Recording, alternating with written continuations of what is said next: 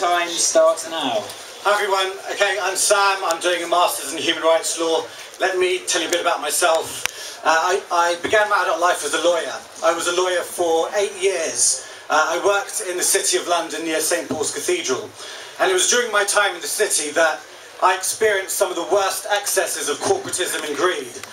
And I came to realise that the system was very, very wrong. And I wanted to be part of the process that changed the system. So around 4 years ago, I started going to protests. My first protest was Operation Cast Lead. I became an activist. I was still a city lawyer. And for some years I lived something of a bizarre double life. I joined the Stop the War Coalition, and very soon after I was appointed National Officer of the Stop the War Coalition, which essentially means I helped run the organisation, and I joined the anti-austerity movement. I was involved in some of the biggest campaigns in Britain at the time. Now, last year, 2012, having become totally committed to the movement, and after a lot of soul-searching, I gave up my career and I enrolled into SOAS.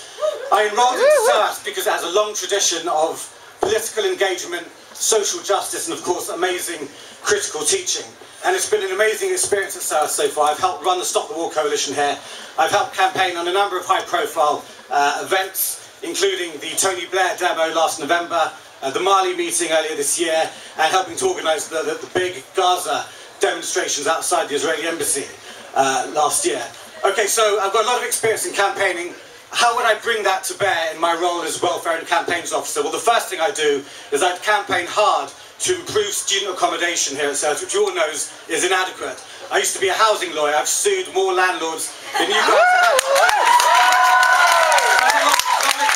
Number two, I would campaign hard to improve accessibility for disabled students throughout SOAS. Number three, I would campaign to improve student support. That would include, amongst other things, better training for faculty support staff. Okay, I've got other policies, I haven't got time to go through them. Talk to me afterwards, read my manifesto. The other thing, of course, I would ensure that SOAS continues to campaign against war and austerity. Let me just finish on this.